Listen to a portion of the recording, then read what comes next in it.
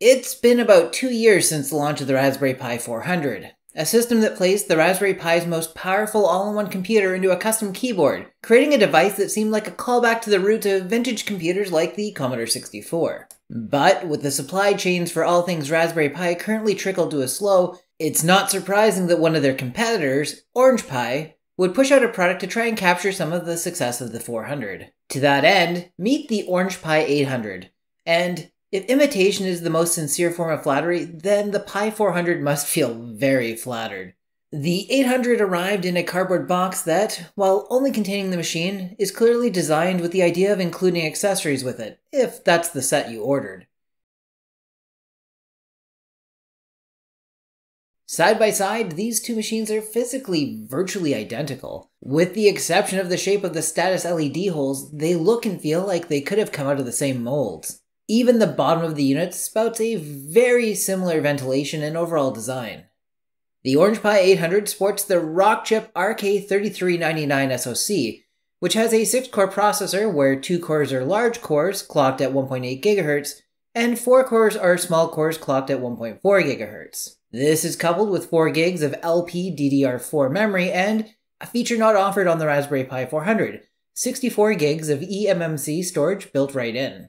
Around back, we have very similar I/O between the Orange Pi 800 and the Raspberry Pi 400, with a few exceptions. They both have USB-C connections for power, 2 USB 3.0 ports, 1 USB 2.0 port, Gigabit Ethernet, and a microSD slot. Where things begin to differ is in their display options. The Pi 400 has dual micro-HDMI ports capable of 4K. The Orange Pi features a single, full-sized HDMI port with 4K support, as well as a VGA port. And while the 400 has the standard 40-pin GPIO that has served the Raspberry Pi line since the Pi 2, the Orange Pi features its own 26-pin header. And the Orange Pi also has an integrated speaker and headphone port. In terms of build quality, they feel very similar. Similar weight, similar strength of plastic, and even a similar typing experience on the keyboard. It feels like a pretty decent product. After booting it up, we find, unfortunately, that the included operating system doesn't feel nearly as polished as the experience with Raspberry Pi OS.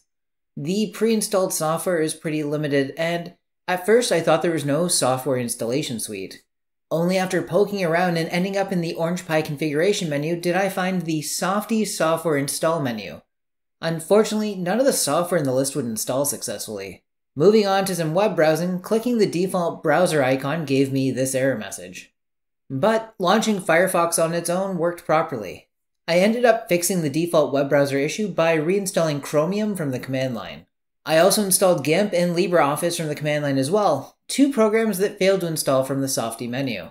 And of course I installed the Thonny IDE, so you could use the Pi 800 to do some MicroPython coding for your Raspberry Pi Pico if you so desired. As a basic web browsing terminal, the 800 worked decently enough, but it didn't feel particularly snappy. Video playback on YouTube worked okay up to 1080p during the test, but I wouldn't recommend pushing it much beyond that. Overall, I found the included OS to be a bit lacking. There are a few different ones available on the Orange Pi website, but for now, I wanted to review the unit as it arrived. So now the question is, how does the Orange Pi 800 perform? To answer this, I benchmarked it against the Pi 400, the Pi 4, the Orange Pi Zero, and the Raspberry Pi 3 using Sysbench. Sysbench generates a synthetic load on the CPU, which will allow us to compare how quickly they can complete similar tasks. And the Orange Pi 800 trails behind the Pi 400 by about 32%, and behind the Pi 4 by 21%. It does, however, perform significantly better than the Orange Pi Zero 2 and the Raspberry Pi 3. The story changes when we target just 2 threads so the Orange Pi doesn't have to use its slower cores. The difference in performance between the 400 and 800 drops well into the margin for error territory, and it puts the Raspberry Pi 4 in 3rd place.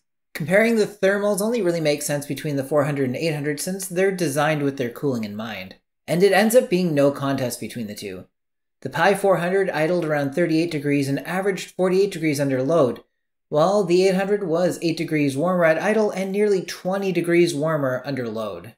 One place the 800 did consistently outperform the competition was in wireless transmission rates. Download rates were at least 3 times higher, and upload rates between the 800 and the 4 were pretty close to the maximum upload speed I'd expect to get with my ISP. The Pi 400 delivered the slowest results of the three boards, topping out at just about 30 megabytes a second for both upload and download rates. So, where does this put us? Well, the Pi 400 has been running about $150 Canadian as of the time of recording this. The cheapest I could find the Orange Pi 800 was for about $135 plus shipping, which ends up putting them at a pretty similar price point. I've been a fan of the Orange Pi as a competitor in the past, but only where it makes sense, at least financially. With less support, slower performance for more than 2 threads, a GPIO that isn't pin compatible with Raspberry Pi accessories, and a less than stellar out-of-the-box performance, I don't think the Raspberry Pi is in any danger of being dethroned. But if you can't get your hands on a 400 and have a need for a computer in this form factor, and you're willing to do a little extra work, the 800 makes an okay alternative in a pinch. I hope you found this review helpful. If you did, please toss me a thumbs up. If you want me to try any additional software or benchmarks on it, let me know in the comments below. And thanks to my Patreon supporters on the screen right now who make it possible for me to continue to make this content. That's it for this one, but until next time, stay creative.